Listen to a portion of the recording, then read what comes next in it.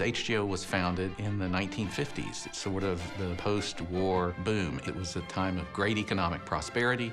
There was lots of pent-up energy and enthusiasm, the post-war years. And so HGO was founded in a time that really reflected the spirit of Houston in the time that Houston was growing rapidly. You might think that a company, if they were going to launch an opera company, they would put on the most popular work, the easiest work, that everybody would say, oh, I want to come and see that. What did they pick to put on? Salome. It was challenging, but it sort of made the statement, I think, that Houston Grand Opera is going to take risks, they're going to step out, and they're going to put something on the stage that will challenge people to look, to respond, to walk out thinking about it. And I think that was the perfect beginning for Houston Grand Opera.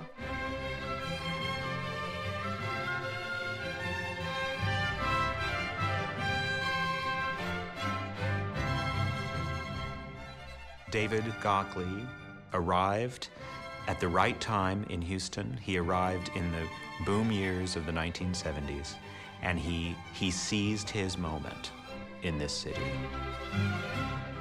And David knew that if he had the right ideas, that this city would support them, and they did. That's the nature of companies. They get started by somebody with great passion, great tenacity, and a drive to make a company great.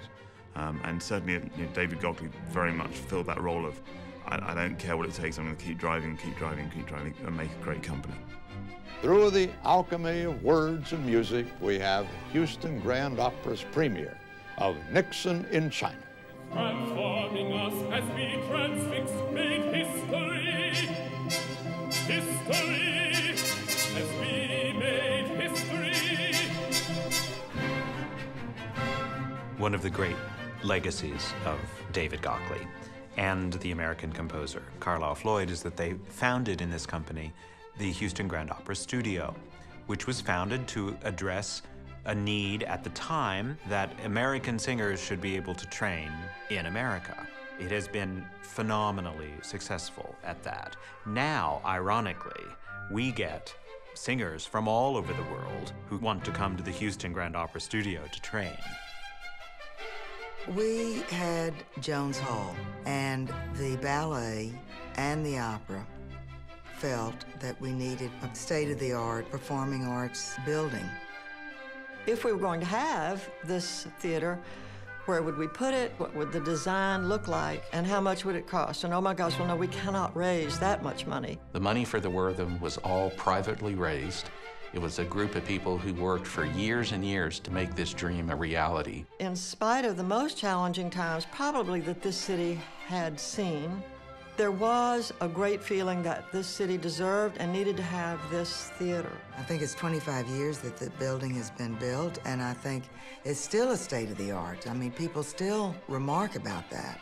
The Wortham Theater Center is one of the world's great opera houses, and we're really fortunate to be the beneficiary of such a great space to do our art in. Houston Grand Opera is still the only opera company in North America to have won an Emmy, a Grammy, and a Tony Award. And that really talks about the history of the company and why this company has had its reputation for high-quality art for a long, long time now. The bulk of our repertoire over the years, if you look at 50 years of the repertoire of Houston Grand Opera, the bulk of that repertoire has been American. And that is unique in opera companies our size. So it's the taking of traditions and melding them into something that's rather Texan at the end.